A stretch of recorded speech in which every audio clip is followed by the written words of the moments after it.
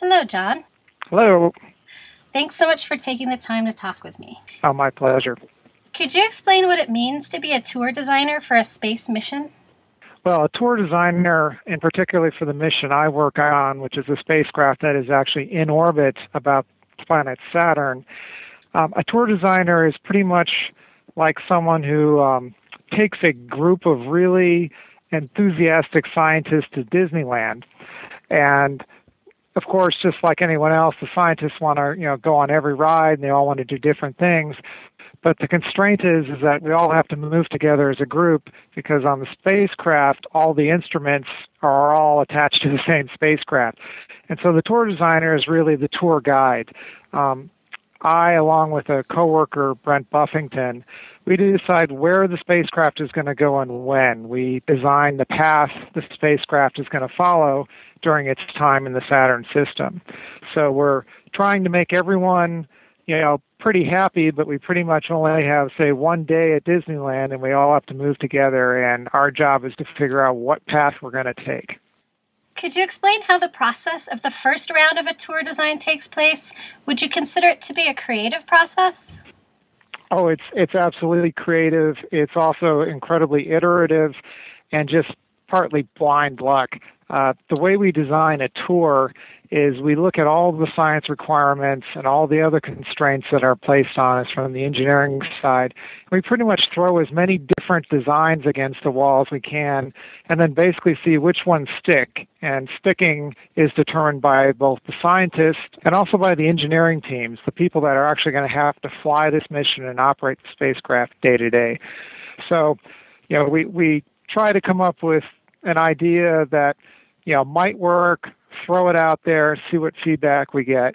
And we throw a lot of different ideas out there, most of which get rejected, but of course some continue on. How many different scientists are actually involved in the project, and how are their objectives prioritized when planning the different missions? Well, that's a huge issue. We have over 200 scientists all around the world on Cassini. We have 18 member countries participating, making Cassini a really fabulous example of international collaboration. And those 200 scientists are pretty much broken up into 5 groups. One is for Saturn, one is for its biggest moon, Titan, which is pretty much like a planet in itself. Another one is for all the other small moons of Saturn. One is just for the rings of Saturn, and one is for the kind of esoteric-sounding magnetospheric and plasma. And those groups tend to filter up their desires through 5 representatives, and we deal a lot with those representatives in terms of trying to determine what is really important and what's not. But the bottom line is we throw stuff out there and we get feedback from everybody. And that's when we really learn what's important and what is kind of a nice to have but not a fall on your sword type of objective. Could you tell us a little bit about some of the science that has come back from this mission, and has any of it been unexpected or particularly interesting to you? Oh, absolutely. I think the two biggest, two big ones are the moon Titan and the moon Enceladus. And you can't neglect the rings of Saturn or Saturn itself, because there's been a lot of amazing discoveries with those. But if we focus just on Titan, for example, it's a moon with a thicker atmosphere than Earth itself, and the atmosphere has been opaque until the arrival of Cassini because it's so darn thick. And what Cassini has found is that the atmosphere is mostly nitrogen, and it's just filled with organic molecules, that is, carbon-based molecules, which are the building blocks of life. And we see on the surface of Titan standing bodies of liquid methane, liquid ethane, the only other place in the solar system you find standing liquid, and a complete, almost hydrological-like cycle, except instead of using water, at Titan, it's methane and ethane. And so the big punchline is that Titan may just be the biggest Earth analog in the entire solar system, more so than even Mars, which is something no one really expected going in. And then the other big punchline, big discovery is the moon Enceladus.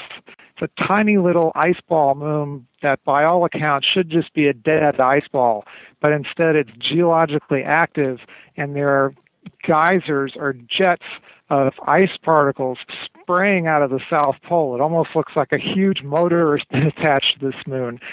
And the big debate right now is whether there's a liquid water ocean beneath the surface of Enceladus. And most of the scientists believe that there is some large body of liquid water. And if that's true, we have all the basic ingredients for life as we know it. Liquid water, an energy source, and we know also that there's organic molecules coming out of the plumes of Enceladus. So that's been a huge surprise, and it's moved Enceladus way up to near the top of the list as places to look for life in our solar system. So fascinating. I love it. What is Cassini currently collecting data on right now? Well, right now we are kind of orbiting in the same plane that all the moons and ring particles are orbiting in. So we're having a lot of close flybys of what we call the icy moons of Saturn. For example, we just had a Mimas flyby on February 13th and a Rhea flyby on March 2nd. And next Monday, we're going to have a close Titan flyby. And next Monday, we'll have a close Dione flyby. And the flybys of the moons are always really fun because the surfaces, sometimes you're seeing stuff for the very first time. But of course, we're pursuing kind of a balanced science strategy where we're going to get information on Saturn, the rings, the magnetosphere. Our mantra is balanced science. We're not really focusing just on the moons or just on any one particular thing. We're kind of doing the whole, enchilada.